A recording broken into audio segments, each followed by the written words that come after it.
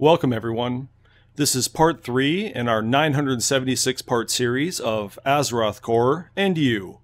I'm just kidding, I'm not going to make that many goddamn videos. So today I'm going to show you how to install a module for your Azerothcore Wrath of the Lich King WoW server. What is a module? Well, according to Azerothcore's own website, their wiki here, it says adding a module is an optional step to alter the Blizz-like gameplay offered by Azerothcore by default. So let's go to their module page. Here it is. I'll be linking this in my installation text and in the comments as well. So it's sorted right now by popularity, the first one being player bots, which we already have and use. There's also transmog here, and you can even do searches, and they're all different. They're all made by random people, and they do different things to your game.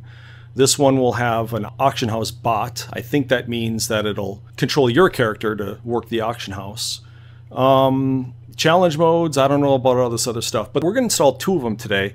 And the first one going to be thorough, and the second one it's going to be quick.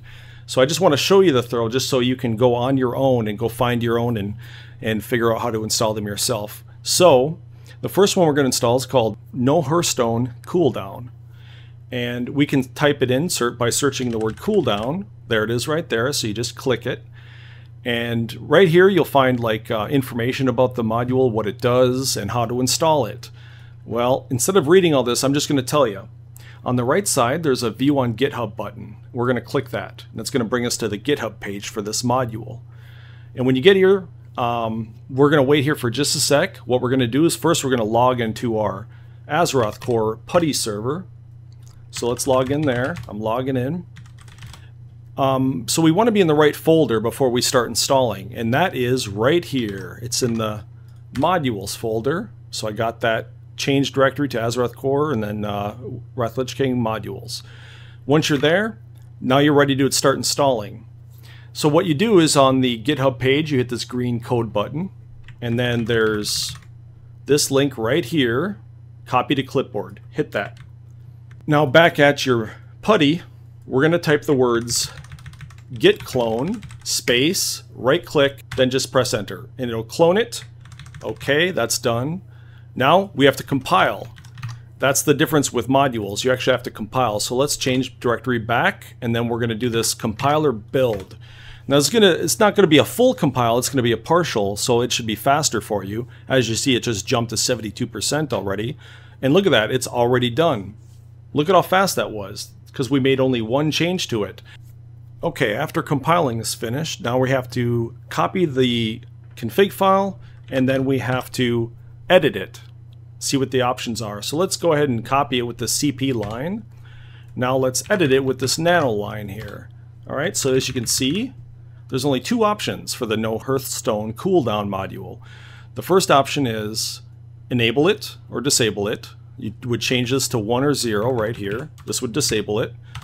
And then the other option is announce it, inform the player about the module. So if you don't want your server to announce that, you know, people logging in that you have this cooldown add-on, set this to 0 and save it and restart your server. We'll just leave it on, we'll save it, and then we will stop our server and we will restart to make sure the changes take effect. And let's log in and see. Okay.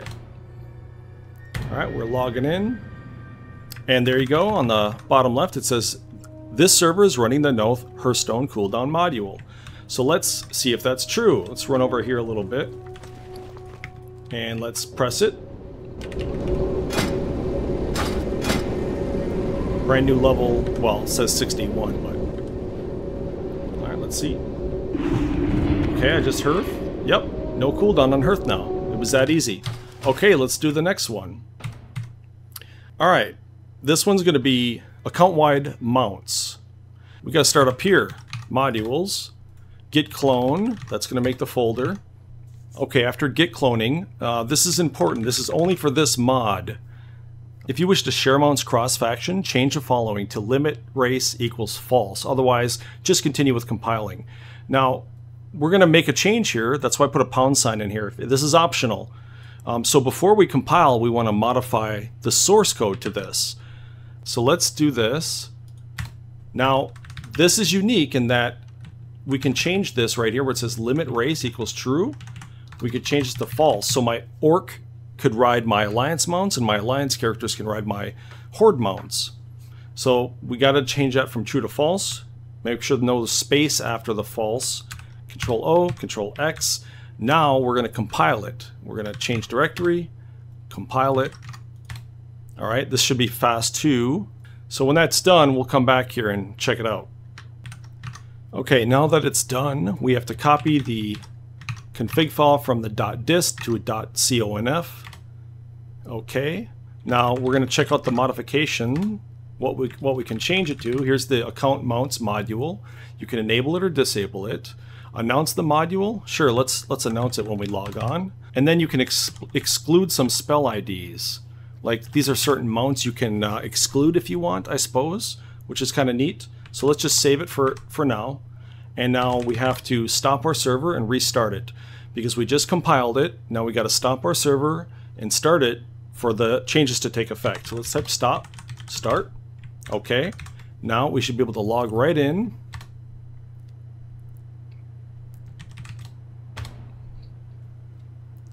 And right when we log in, it should say, yep, there it is. This server is running the account mounts module. So you can choose to show that or not. Now, I don't have any mounts on this account, but I'll hop on my other account right now and show you what that looks like. Okay, I'm on my main character now. Let's go to my mounts. I hold shift and hit P. And you can see that I have, you know, horde mounts here. I'm Alliance, I shouldn't have these mounts, but I do, and I can actually mount them. This is normally a horde mount, you shouldn't be able to mount that, but because we made that change in the source code from the true to false, remember? Now we can mount these. If we left it on true, I would not be able to have these right now. So that, again, is how much power you have here.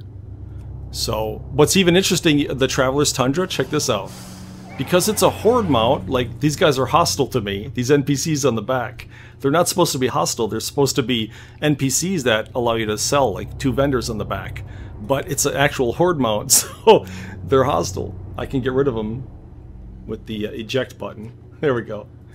But yeah, that's the module section of the Azerothcore fantastic open source World of Warcraft self-hosted server software.